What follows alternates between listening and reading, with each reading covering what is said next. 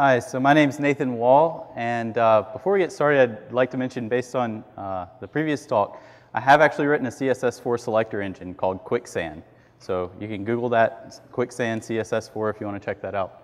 But today I'm going to be talking about high-integrity JavaScript, and essentially what that means is how to write code that always works under any situations. And we're going to mix in a little bit of security considerations with that. Before I get started, though, I'm going to tell you a little bit about me. I work at AppNexus, and I am on the UI team. Been there for about a year now. Also, when I was 8, I made an unassisted triple play in baseball. Cool. So that was the highlight of my sporting career. And probably the reason for that is because that same year I started programming in this language. This is QBasic if you're not familiar with it. But after that, my sports career kind of ended, and I spent most of my time doing this. So in 1995, when Brendan Eich was designing JavaScript, it was a very rushed job. In fact, he claims to have created JavaScript in the span of about 10 days. It was so rushed that he knew that he was probably not going to get everything in the language in his first pass, and that there might be some ways that people wanted to add to the language or change the language, and so he made it highly malleable. You can change just about anything in the language, and it's a really fun part about the language, but it's also a little dangerous. So here's an example of a place where, in my own code, I've run into a problem with JavaScript's malleability. Here you see I have a setDate function, and we are calling date.parse to get a timestamp for the date that's being passed in, and then we're checking to see if it's nan, and then we're running some sort of code based on that, maybe like showing an error message because you weren't supposed to pass in a date that didn't make any sense. And otherwise, we're going to run some other code. So it seems pretty straightforward. This is an example of what date.parse outputs for the built-in date.parse. If you pass in null, you get nan. If you pass in an empty string, you get nan. So in both of these cases, you'd go through this top if condition. If you pass in the number 2005, you get this giant number, which corresponds, I think, to the end of 2004. I'm not really sure why that is. But if you're using date.js, this is what you get. When you do date.parse on null, you get null, not nan. When you do date.parse on empty string, you also get null, and on 2005, you get null. This creates a problem for the above code because null is not nan. When you run isNan on null, you don't get true, you get false. So actually, if you pass in one of these strings, or one of these top two that's not supposed to really be considered a date, using date.js, we'd run the code that goes here instead of this top condition. So JavaScript's malleability can create a problem where if you're writing code that you're not using date.js at one point in your code, and you set up conditions like this, and then you include date.js later, your conditions are going to change. So we want to talk about ways to handle this better. Traditionally, there's been 3 approaches, or really 2 approaches traditionally, to handling JavaScript's malleability. The first approach is just don't worry about it. Just assume that you have a safe environment going in. Don't do anything to try to detect whether the environment's changed or not, and just work with JavaScript the way it's supposed to be. This is by far the most common approach, and it sort of goes also along with the teaching that you shouldn't modify the built-ins and you shouldn't sort of change the environment, which is fine. It's a really helpful and good teaching. But on the other end, you do limit creativity. You lose the ability to change object.prototype if you wanted to, and if you had a good reason to in your project. So you sort of lose the intention of JavaScript to be flexible and malleable the way that it was originally designed to be. Also, if you're doing this way, you have no guarantee that your stuff's going to work. So someone might come along and change the environment in a third-party code that you're including, and your stuff might break without you realizing it. So the second approach, and this is becoming more common, is to lock the environment using a subset of JavaScript This is commonly used subscript of JavaScript is known as SES, which stands for Secure ECMAScript. And basically, this approach will take third-party scripts and limit them to a subset of JavaScript that it knows is safe and prevent things from being done that you don't want to be done. The newest version of ECMAScript, ECMAScript 5, makes this much more possible than it ever was before to lock down the environment so that it can't be changed. This is a really good approach to take if you're an application developer. But if you're a library developer or you're developing third-party scripts that someone else might be using, this is an approach I think you should take because this is a decision that should be made on the application level. Libraries shouldn't choose to lock down the environment. Application developers should choose whether they want the environment to be locked or not. So the third approach, and this is what I'm going to be advocating for, is write code that always works. This is what I call high integrity. High integrity JavaScript is going to work under any situation that you give it. And it's just going to be really good. So when should you care about high integrity? I have a quote from Mark Miller, and this is important to get across at the beginning.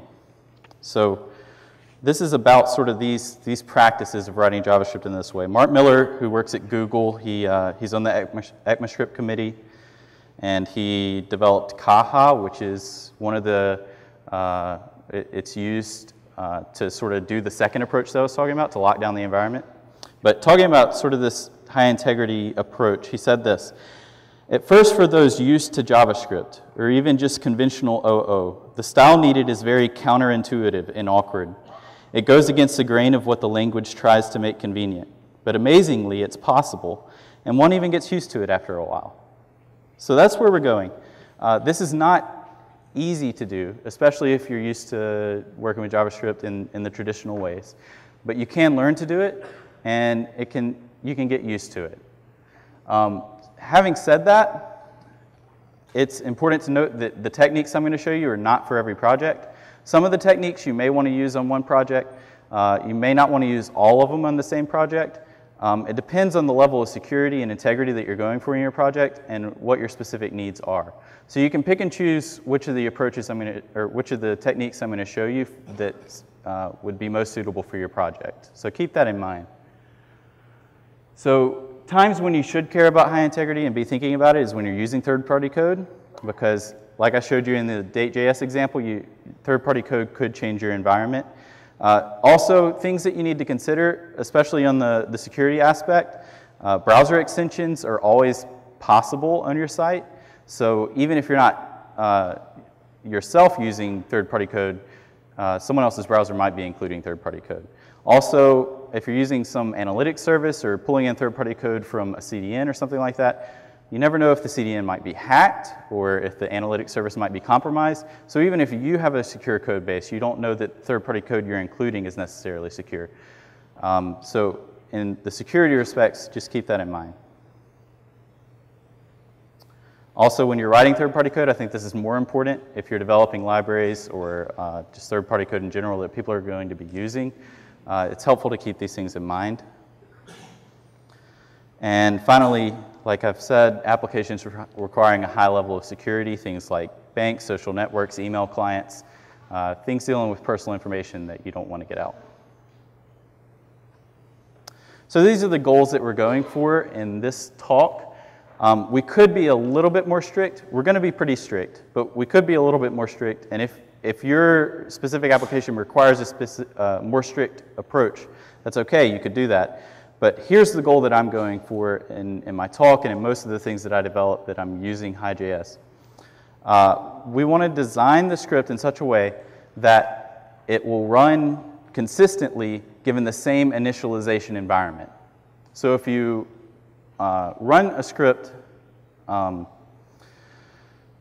when the script initializes, that's sort of the time when we want to capture the JavaScript environment that our script exists in. And if the environment changes later, after our script initializes, then we still want to function as if we had, as if the environment was in the state when our script initialized. The reason I've chosen this approach, rather than a more strict approach, which would be we want our script to work the same under any environment, no matter how the environment is when we initialize. The reason I've taken this approach is because I think it is helpful to give application developers the ability to change the order of scripts in order to give them a higher integrity level. So for instance, if you want to do any sort of monitoring of what's going on in the environment, you would be able to insert a testing script at the very beginning that would hook onto the built-ins and observe what's going on. But then scripts that come later would still maintain the way that it was intended to work according to the order the scripts were loaded. And second, our goal is to leave the environment in a state that functions observably identically to the way it did when we got access to it. So I'm not opposed to changing the environment. I'm not telling you not to change the environment in this talk. I am telling you that we should leave it in a state that no one can tell whether we've changed it or not. So some of the things that I'm going to be proposing here are a little radical and different from how you're working with JavaScript. But I just want to get you thinking about what's possible. And the language is really flexible and dynamic, and it's amazing what you can do with the language. So I want to get you thinking about that. So this is where we're going. We're going to talk about how to achieve high integrity by talking about, first we're going to get up to speed on ECMAScript 5. ECMAScript is the official name of the specification for JavaScript, and ECMAScript 5 is the latest version. So I'm imagining not everybody in this room knows ECMAScript 5 really well because it's still not used very much. There's a couple reasons for that. Probably the primary reason is because it's not supported in IE 8. And it came out at the end of 2009, December 2009. So it's been out for a few years now. It is supported in IE 9 and in the latest Firefox, Chrome, and Safari. So you can start using this now, but you just need to keep in mind that it's not going to work on IE 8. In this talk, though, I'm going to specifically restrict the talk to ECMAScript 5. And the reason I'm doing that is because ECMAScript 5 provides a lot more tools for securing the environment than were available in the previous version. So not everything that I'm going to talk about today will work on Internet Explorer 8. I know that doesn't fit everybody's projects, but it does fit some projects, and it will fit your project in the future. Then we're going to talk about how to write general purpose code, how to achieve private variables in JavaScript, and then finally how to guard the internal state. Once you have private variables, we need to know how to hold on to them. So just a brief overview of some of the things I'm going to use in ECMAScript 5. This is by no means exhaustive of what's in ECMAScript 5, but the things that I'm going to be mentioning, here's what we have. Object.create.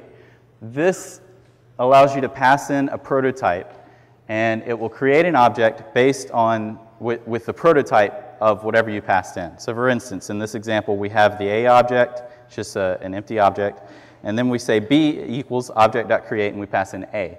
What that does is it creates a B object that inherits from A, and then A naturally inherits from object.prototype, and object.prototype doesn't inherit from anything. So this allows you to easily set up prototypical inheritance in a nice and seamless way. Also, you can pass in null if you don't want an object to inherit from object.prototype. This is really helpful, especially if you're trying to achieve high integrity. So here we're saying object.create null. That creates an A object which doesn't inherit from object.prototype. So you get a clean slate. Define property allows you to do a number of things. Specifically, what I'm going to be talking about is how to define getters and setters. So define property, you can use it to define an accessor property, which is a property that has a getter or a setter. This is an example of what it looks like. You will say define property on a specific object, in this case the A object, tell it the property name, foo, and then state what the getters and setters are. So that means when I try to retrieve foo, run this function, and when I try to set foo, run this function. So in this example, you see a.foo equals bar. The setter is going to be called because this is setting the property foo. So it would say foo equals value. It stores that variable foo to be bar. Then when we try to retrieve a.foo, it calls the getter. So it would return foo plus this extra added to the property. So this is what it would return, bar underscore extra. Also undefined property, one thing I need to mention, because we're going to mention this a little later, there's two kinds of descriptors that you can pass in. So descriptor is the name for this object that you pass in as the third argument to it. There's two kinds of descriptors that you can pass in. You can pass in data descriptors or accessor descriptors. Data descriptor defines your regular property that's not a getter and setter. Accessor descriptors define getters and setters. So you'll see that the difference between the two is data descriptors have these attributes value and writable. Value would be the value of the property. And the accessor descriptor, instead of those, it has a getter and a setter that it defines. One important thing that you're going to see, that we're going to talk about later, is you can't mix these two. For instance, you can't have a descriptor. You can't pass in here a get, a set, and a value property. That's not allowed because it just doesn't make sense. There's only two kinds of descriptors you can define, and you have to stick to one of these two.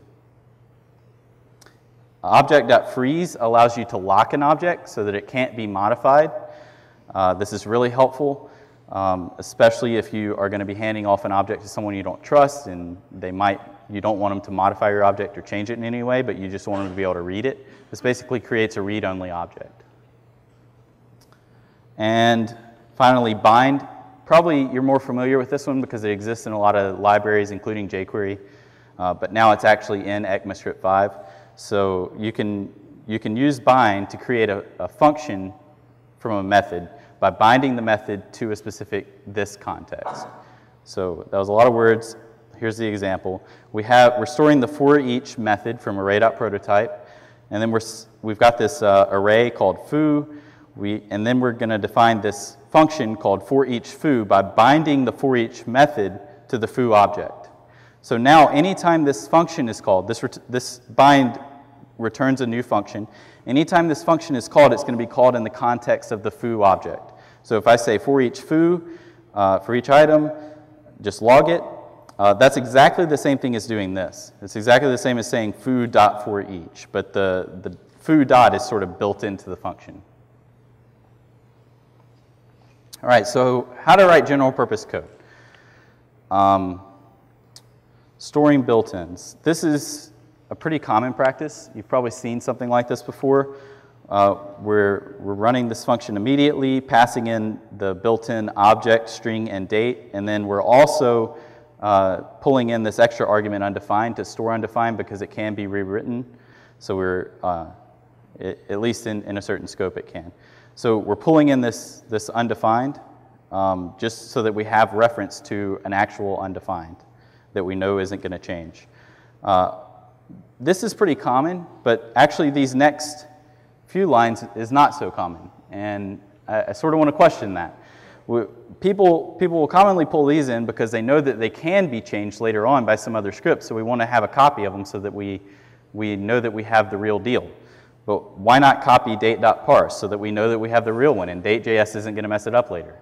And why not copy keys and get on property names or whatever other properties or whatever other functions that you're going to use? In addition, one other thing that people commonly will do, and makes a lot of sense, is run some code like this. If you're doing this, and I'm sure that you are, this push method, how do you know that this hasn't been changed? You're making an assumption that the environment hasn't changed and that the push method is reliable, but the push method can be changed in JavaScript. So it's a little bit interesting that people will commonly do something like this at the top, but then they go on to rely on other built-ins in JavaScript without thinking about it. We're going to talk about how to address this issue in particular later. All right, so naming collisions. If you're trying to write general purpose code, this is code that can be used under any situation. You need to think about when naming collisions might occur. So here in this example, this is a highly contrived example, but it was the best I could come up with in a short amount of space.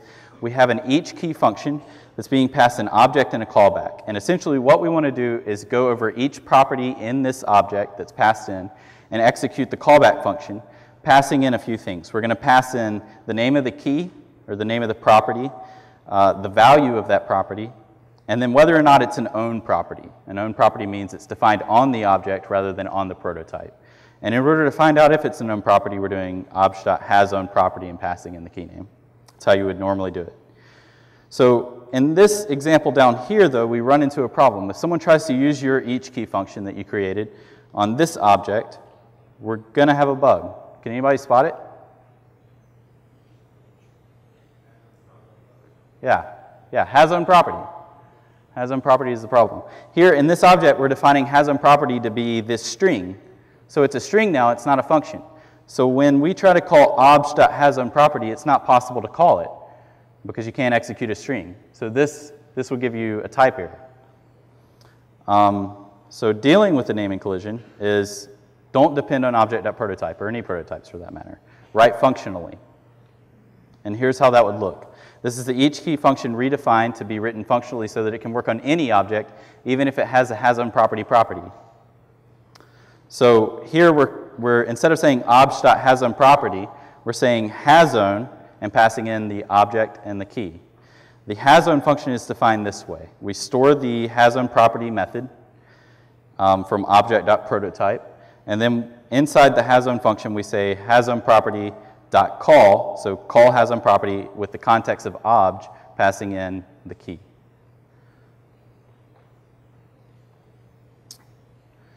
All right, so this is another example where you might sort of want to think about writing functionally from sort of a different angle. In this example, this is a common utility function you might have seen in some libraries, pluck. It allows you to pass in an array and a property name, and it will pluck out all the properties from each item in the array. So it's gonna map the array, it's gonna loop over the array, and return for each item in the array, it's gonna return whatever is at that property name. The problem with this, well, before we get to the problem, here's an example of it. So this is a contrived example of when you might want to use it. If you have, and sort of to help you see how it works, if you have these 3 input elements with 3 different names, you could pass them in an array and then say pluck out the value property from each of those items. And it would return this array with the value from first name, middle name, and last name, which would give you an array saying William Howard Taft. So what happens if you try to execute pluck on this object, though? When you call document.getElements a tag name, this would be if you wanted to pluck out the value of every single input on the page, you're going to get this error. You get a type error saying that nodelist has no method map. The reason for that is because document.getElements a tag name doesn't return an array, it returns a node list, and node lists don't have a map method. So this pluck function isn't written generically. It works on only real arrays. It doesn't work on things that are array-like. For instance, node lists and jQuery objects, because they have a different signature.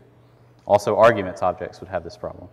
So in order to make this generic, we want to support objects that are array-likes, objects that look like arrays, but they're not true arrays. So one easy way to do that is, again, we're going to follow a similar pattern to what we did before. We're going to store the map method, and we're going to define a map function instead of using the map method, we're going to define a map function. The map function takes any kind of array-like and a callback, and it's going to say map.call on the array-like the callback. The array prototype methods are defined in a really awesome way that they work on objects that aren't true arrays. They work even on array-likes. So this makes it really easy to do. We can just call the map method on an array-like and it'll work. And here we would call, instead of saying array.map, we just say map on the array. Now this is a good solution, but we can do better. One problem with this solution is we do have to depend on call staying the same. Maybe someone's changed call to do something that you don't want. So we are going to talk about that. So also another thing that you may find yourself doing is writing several of these types of functions in this way, has-on and map and everything that you need to use. So it's also helpful to sort of abstract that process, and in the process of abstracting this, we also are able to harden it so that it doesn't matter whether someone changes the call method or not. And here's how you would do it. We're going to store the has-on property method, and we're going to store the call method from function.prototype. And then you can say we're going to define has-on to be call.bind on has-on property. In other words, we're going to take the call method and bind it to the has-on property method. What that does is essentially when you do call.bind, or when you do .bind in general, it would reverse you can think of it as sort of reversing these two. So it would be like saying hasOwnProperty.call. In other words, hasOwn is defined as being hasOwnProperty.call. So it sort of sticks them together. So this is functionally identical to this. Also, we could do this for several different functions, and it's just a really easy way to go ahead and turn a method into a function. So I sort of call this process lazy bind. It's also commonly known as uncurry this. Essentially, lazy bind converts a method into a function with this as its first argument. So in this case, we're calling lazy bind on array.prototype.slice, on array.prototype.map. It takes these methods and it turns them into functions that whatever the first argument is, it'll be the this context of the function. And this would be one way to implement lazy bind. Again, you would have to depend on bind remaining neutral, and we can do a little better. So if we store the call method and the bind method, we can say bind.bind to call. And essentially what this does, remember, the bind essentially reverses the order of things. So this is sort of like getting you call.bind, which is what we want. We want a function that when we call it, it calls call.bind. So this is functionally equivalent to this. And if you want to do it in one line, you can. This is something you might see if you look into this stuff, function.prototype.bind.bind on function.prototype.call. That's the same thing as this, just in one line instead of 3. That's how you get a lazy bind. Also, one more tip is be aware of the prototype chain. So in this example, we're using defined property, passing in the A object and this foo property and a getter and a setter like I showed you before. One thing you might want to think about when you're using defined property or other built-in methods or methods that are in some sort of library is whether or not you want to inherit from object.prototype. In this example, inheriting from object.prototype will give you a problem. So the descriptor here, since we're doing object.prototype.value equals gotcha, the descriptor here inherits from object.prototype and inherits this value property. Since you can't have a get, a set, and a value on a descriptor, this will throw a type error. So if some code somewhere adds some value property to object.prototype, this gives you an error. So one way that you can guard against that is instead of passing in an object which inherits from object.prototype, just always pass in an object which inherits from null. Remember, you can do that by saying object.create and passing in null. This is an implementation of a function called define that would work exactly like define property, but instead of taking your descriptor with its full inheritance, whatever that might be, it changes its inheritance to inherit from null.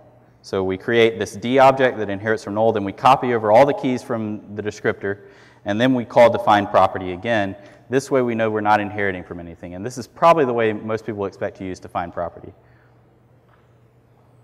All right, so private variables. Private variables, I'm running short on time, so I'm not going to spend time trying to convince you why you might want to use private variables, but there are valid use cases, and if you want to use private variables, you need to know how to achieve them in JavaScript because they don't come baked into the language. They are possibly going to come baked into the language in ECMAScript 6, the next version of JavaScript. This is one thing that Brendan Ike has floated out there, where essentially you can use these @names to refer to private variables. In this example, we're defining a constructor, passing in a private variable. In this sort of sugared up version of this class, the private variable would automatically be assigned to an instance if it's passed in this way, and then we could just return it inside this getName function. So this is possibly the future for ECMAScript 6. Still a little debates going on about that, but whether or not this is coming into ECMAScript 6, we still have to deal with it now. There are applications where we want to use private variables and we need to know how to do it. And also, once it's even in ECMAScript 6, we're still going to have to support legacy browsers for a while. So one common way to try to achieve private variables is the underscore pattern. You see this a lot. Essentially what we're doing is we're setting this underscore property as sort of a pseudo-private property. The underscore is just meant to say to other developers that this is intended to be private. You probably shouldn't access it from the outside. But it's just a notation. It doesn't really make it private. So problems with this might be naming collisions. If you have a long inheritance chain, you have to make sure that your private variables all have unique names, which is something that you're probably not used to from other languages. Also, you don't really have true encapsulation. If you're intending for these variables to be really private for one reason or the other, you don't really have that. So another common pattern that you might see is the neoclassical pattern. And the neoclassical pattern sort of allows you to have real private variables in one sense, but the trade-offs are that you don't get to use prototypal inheritance, at least not fully, because you have to have these methods defined inside the constructor so that they have access to the private variables. And also, we don't have class private variables. And class private variables are really important. That's what we want. I'm going to show you an example of that will hopefully drive home that point. So this is the bank account example. This is derived from an example that Mark Miller used. And essentially, this is what we want. We want a class called bank account that when we create it, we create a bank account with a certain amount of money in it. So Jane has $1,000, Mike has $400. And then we're going to call Mike.deposit from Jane $200, and we get the new balances for their accounts. So implementing this in the underscore pattern is pretty straightforward. We would say this._balance equals balance to store the private variable for underscore balance. And then we can just return the underscore balance when the getBalance method is called. And then when we do deposit, we would just say for this bank account instance, add the amount that I want to be deposited. And from whatever the from account is, subtract the amount. Problems with this, though, are that you really don't have encapsulation. If this bank account object is intended to really have a private balance that can only be changed through this deposit interface, you don't have that with this. So the neoclassical pattern, we can attempt to do it because neoclassical pattern does give us private variables, but we actually run into a problem when we try to do the bank account example. Here's what it is.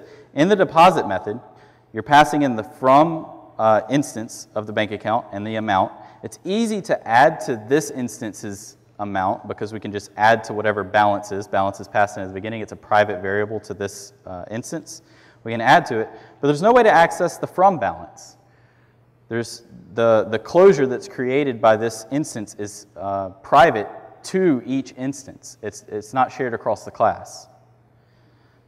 So in this case, this is instance private variables. What we really want is what's called class private variables. And class private variables, don't think static variables. They're different from static private variables. Class private variables are what most languages provide.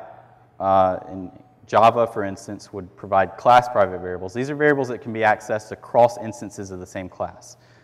So here's a little diagram. Here's instance private variables. This is sort of my attempt to diagram this. The dotted lines mean, well, the solid lines mean that you can't reach across those borders. So for instance, the public method of instance 2 can't reach across this border into the private variables of instance 1. The dotted lines mean that you can reach across one border. So public methods of instance 1 can reach into the private variables of instance 1, but public methods of one instance can't reach into the private variables of another instance. So this is instance private variables. What we want, though, is class private variables. The borders are around the class this time. So nothing can reach in from the outside of the class, but instances are free to reach across to each other's private variables. So secrets is a library, a micro library, a small script that I developed that allows you to have class private variables. It's based on some work by a guy named Brandon Benvey, and I sort of took some of his ideas and cleaned them up and put them in this library. And essentially what secrets does is that you call secrets.create and you get a function. Here I'm calling it S. And when you call that function on an object, you return a secret object, a parallel version of whatever object you pass in that can only be retrieved by calling S on the object. So in this case, we have obj. This is the public version of the object. We call S and we get this secret object. If you hide S inside a closure and no one else has access to it, then only the code inside that closure is able to retrieve the secret object. An object can have multiple secrets. So here we have an S and a T function, and S returns this secret object while T returns another secret object. I'm going to start moving a little fast because I have a little more I want to get to. Here this is pretty interesting. Secrets have parallel prototype chains. So in this case, we have a C object that inherits from B that inherits from A. So the secret of C inherits from the secret of B, which inherits from the secret of A. So we define a foo property on the secret of A, and you can access it on the secret of C, since the secret of C inherits from the secret of A. So this is the bank account example rewritten using secrets. We're creating the secret function. We're calling it on this, the new instance that's being created for the bank account, and setting the balance private property on that object. Then we can return the balance private property, again by calling S, which is hidden inside this closure. And finally, when we try to do the deposit method, you can call S on this and change the balance, and you can also call S on from and change the balance. It's also possible to do protected variables with secrets, sort of emulate protected variables with secrets. This is an example of that. I'm not going to walk through it because I'm short on time, but you can look at it on my slide deck. So this is sort of how secrets works under the hood in ECMAScript 5. In ECMAScript 5, we define a secret key on the object that is hidden from any sort of access to the object. So there's a few ways you could try to access a property. This property is generated randomly. There's a few ways you could try to find the property. One would be by doing a for-in loop or doing object.keys or object.getOnPropertyNames. The first two are hidden by making this property non-enumerable. So this property just doesn't show up because it's non-enumerable. That's something allowed in ECMAScript 5. The third way, object.getOnPropertyNames, is supposed to return all property names, all own property names in an object. But we hide that by changing object.getOnPropertyNames. We override object.getOnPropertyNames to return all properties except the secret one. That doesn't matter that much because even if someone does discover the property, they can not access the secrets because there's a lock on it. I'm going to talk about that in a second. But it does provide the sort of illusion that there is not an extra property on the object. So when you call the secret function, these are the steps that it's going to take. It unlocks the lock so that it can get access to the secret map. Then it requests the secret map. The secret map is an object that contains a property for each individual secret function. So S would be one of these. It locks the lock right back so that no one else can get access to the secret map, and then it returns the secret map, whatever the specific key is for the function that you're calling. In ES6, one way that this could be implemented is with weak maps. I'm going to gloss over this, but know that secrets was designed in such a way that it is possible to be forward compatible with ES6 when it does come out. And finally, in a short amount of time, I'm going to talk about guarding internal state, because once you actually have private variables, it actually turns out hard to hold on to them. They can escape very easily in JavaScript. So in this example, we have Alice and Bob. Alice is trying to create a list that she can hand off to Bob, but no matter what Bob does with that list, she can log whatever's added to the list or changed in the list. So she has this object, she gives the list to Bob, but she keeps track of the log somehow. In this case, she's just using console.log. So she's got an add method, a get method, and a set method. And for add and set, she's trying to log what Bob does. And then she's calling send to Bob on her new logged list. So this is one attack that Bob could do on her implementation. He can actually call the set method, and since the set method doesn't validate whether or not the index is a number, he actually changes the push method on the internal array. So Alice is trying to keep this array internal to the class, and she thinks it's private because it's defined inside. But Bob can actually get access to it by changing the push method to return whatever this is, which would be the array whenever push is called, and then he can call push by saying list.add, and since push is called, he's able to get access to the array. So Alice decides to neutralize the arguments so that when whatever Bob passes in, it has to be a number plus coerces to a number. That way Bob can't use that attack anymore. But he can use array.prototype.push. He can change array.prototype.push to return this, just like he did before. And in this case, when Alice's code calls push, Bob is able to steal the array. It's stolen in the stored in the stolen variable, and then he can change it without Alice getting a log of what changes he makes. And so finally, so this is one way that Alice could fix this, using lazy bind on the push method to get a push function that she calls on the array. Like we saw before, this way she knows that no matter if push is changed on the array.prototype, she's got a working version of push. And then the last example, there's one more attack that Bob can do on this, and it's actually a little hard to find, but calling push on an array will actually respect a setter on that array. So here's Bob's attack. He defines a 0 property on the array that's a setter that steals the internal array. So when Alice's code calls push, it looks at that 0 index property and it checks to see if it's a setter. Since it's a setter, it executes the setter, and the setter is able to steal the internal array. So the last step that Alice needs to do to secure this implementation is be cautious with her built-ins. Instead of using a real array for this internal array, she uses an array that inherits from null so that Bob can't change anything on the prototype. All right, and that's my talk. I'm out of time. If you have any questions, you can come see me afterwards. Work at AppNexus. We're hiring, so come talk to us at the AppNexus booth. Okay.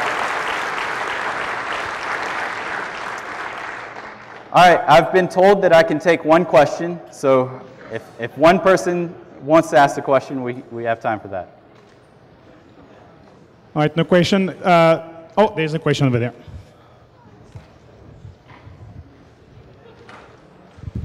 Can you please describe the single-man triple play? Could you speak up a little bit? Can you please describe the triple play? The triple... Oh, my triple play when I was 8. So I was on second base, and I caught a I caught a line drive, and then I tagged the person that was running to second base, and then I stepped on second base and got the person out that was off of second base and running to third.